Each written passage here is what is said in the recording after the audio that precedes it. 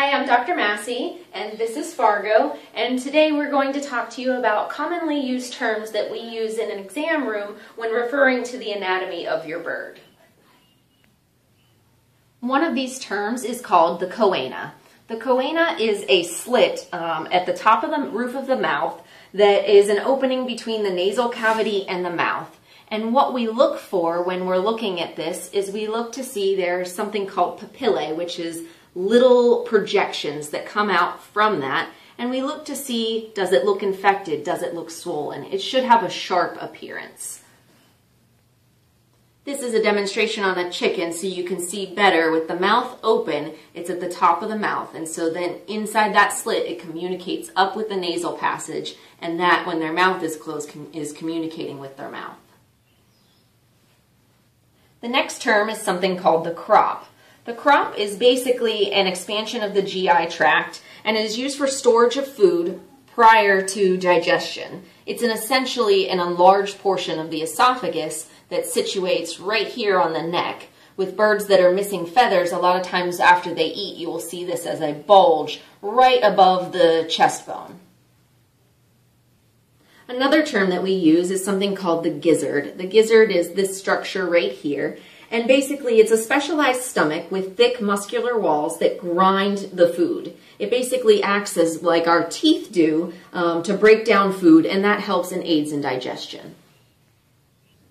So birds have a unique adaptation for flight in that they have many bones that are hollow and air sacs that can form air pockets in these semi-hollow bones. So in addition to their lungs, they have these air sacs that act basically as a bellows, so they don't exchange air like the lung does, but because they lack a diaphragm, it helps to pull air through and keep it running through their system and keep air moving through them.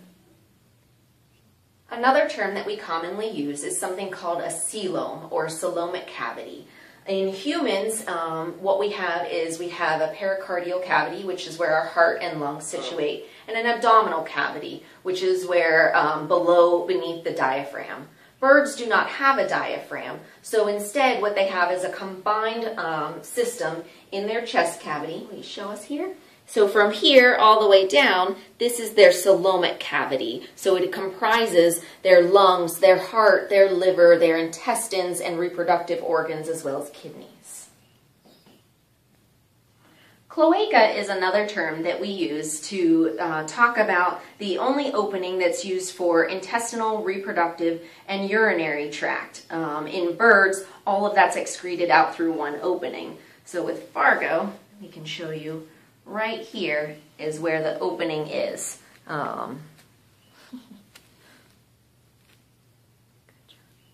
good. Another term that we use is something called the uropygial gland, or otherwise known as the Preen Gland. A lot of bird species have this, and it helps to waterproof their feathers and maintain feather quality. On a side note, Amazons do not have this, but a lot of birds do, and some owners will notice a tuft of feathers coming out. It basically acts as a wick to help pull the oils out, and that is located right here on the back, and they oftentimes have a little tuft here. And so that is his preen gland. So those are some commonly used terms that we use in the exam room, and that will help you better understand what might be going on with your pet when we're talking about these things. Thank you for tuning in.